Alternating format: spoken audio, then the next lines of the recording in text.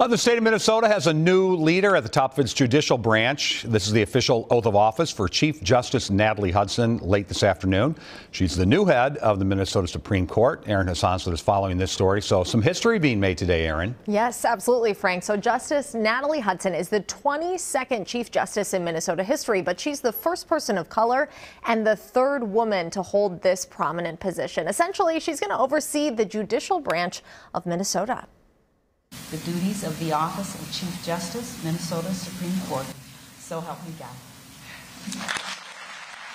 WCCO sat down with Chief Justice Hudson when Governor Tim Walz first appointed her earlier this year. And in that conversation, we learned more about how she got here and where she wants to take the state. I, Natalie Hudson.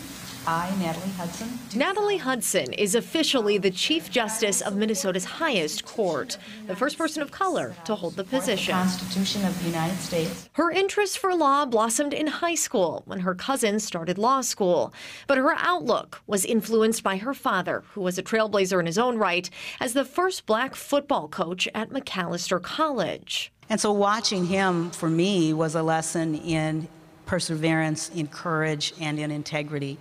And that has carried me through my career. Representation is so important, and I recognize that. They are big shoes. I feel the weight of that a little bit, but I think that's a good thing. Hudson's resume includes a stint as the St. Paul City Attorney, time in the Minnesota Attorney General's office, and at Hamline University's law school. She was appointed to the Minnesota Court of Appeals by Governor Jesse Ventura in 2002 and the Minnesota Supreme Court by Governor Mark Dayton in 2015. Regardless of race, this is the type of person you would want to be leading the judicial branch, someone who works really hard, someone who's really smart, someone who gets along well with others. Abu Amara is a former Supreme Court law clerk who worked alongside Chief Justice Hudson. He says she'll govern policies and rules of the courts and criminal laws, a job Hudson says she's honored to do.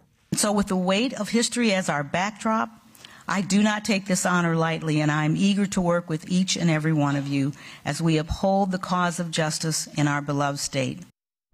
And in our WCCO sit-down with Chief Justice Hudson, she shared some of her priorities. So she wants to make the courts more accessible at all income levels. And she also wants to allow for more virtual hearings and increase confidence in our system. Amelia? All right. Thank you, Aaron.